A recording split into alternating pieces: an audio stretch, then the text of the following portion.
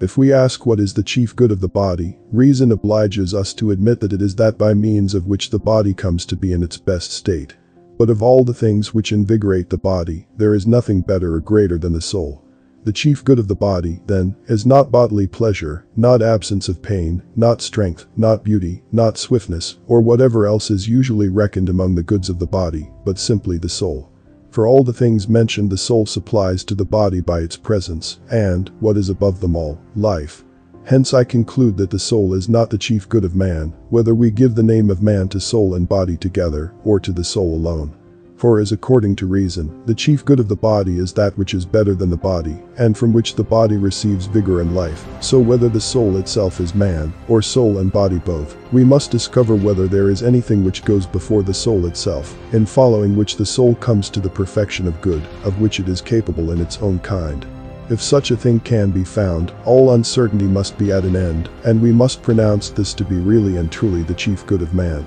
If, again, the body is man, it must be admitted that the soul is the chief good of man. But clearly, when we treat of morals, when we inquire what manner of life must be held in order to obtain happiness, it is not the body to which the precepts are addressed, it is not bodily discipline which we discuss. In short, the observance of good customs belongs to that part of us which inquires and learns, which are the prerogatives of the soul. So, when we speak of attaining to virtue, the question does not regard the body. But if it follows, as it does, that the body which is ruled over by a soul possessed of virtue, is ruled both better and more honorably, and is in its greatest perfection in consequence of the perfection of the soul which rightfully governs it, that which gives perfection to the soul, will be man's chief good, though we call the body man. For if my coachman, in obedience to me, feeds and drives the horses he has charge of in the most satisfactory manner, himself enjoying the more of my bounty in proportion to his good conduct, can any one deny that the good condition of the horses, as well as that of the coachman, is due to me?